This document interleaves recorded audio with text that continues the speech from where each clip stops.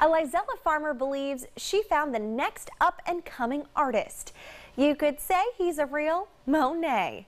I found out how this unique painter is creating one-of-a-kind works of art. A farm is not your typical artist studio. Let's try another color.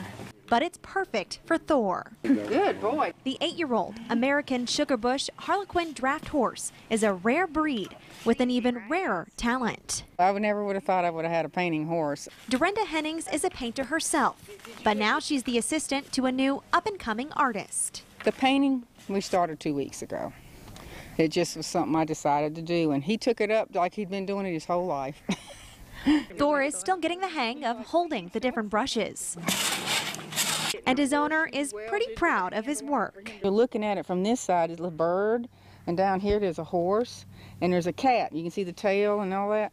So he's getting better with his strokes, more controlled with them. But that's not all. He has many other talents, like bowing and slam dunking a basketball. Good. Thor is not only a show horse, a trick horse, but now he can add painter to his resume.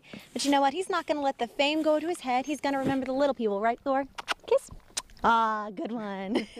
He's like any other big star. They just get temperamental and decide what they're going to do. Right now, that's painting.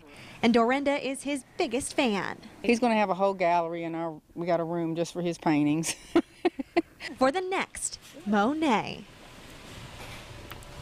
Dorinda plans to sell one of Thor's paintings to benefit the Georgia Equine Rescue League. If you'd like to buy one, we posted the information on our website at 41nbc.com.